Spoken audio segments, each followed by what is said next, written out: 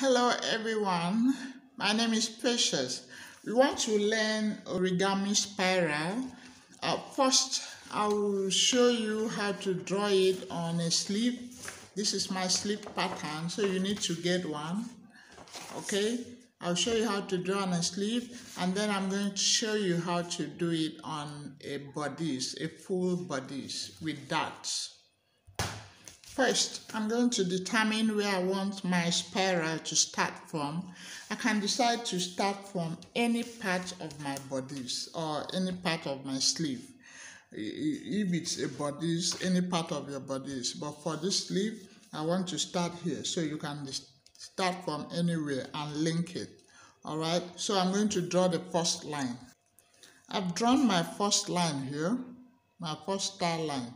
Now, I'm going to take a measurement from this point 0.25 away on this line, just 0.25, and I'm going to mark it. All right, you use your ruler or your measuring tool, whatever you have, 0.25, and mark it. Okay, now between here and here is 0.25. So from here, I'm going to take another measurement, 0.25 on this second line, 0.25 about there, and then I draw another line. All right, you see, I keep drawing my line from here, 0.25, 0.25. I keep doing that and going around until I get close to the first one. So the next thing I will do is to number the line. This is my first line, so I'll start from here to number.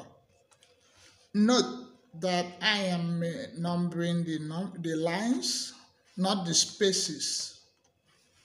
The numbers are for the lines, not the spaces. Next, I will start working from number 1. So I'm going to cut number 1 and line 2, line 1 and line 2. I'll cut it out. All right, I'm going to cut it out now.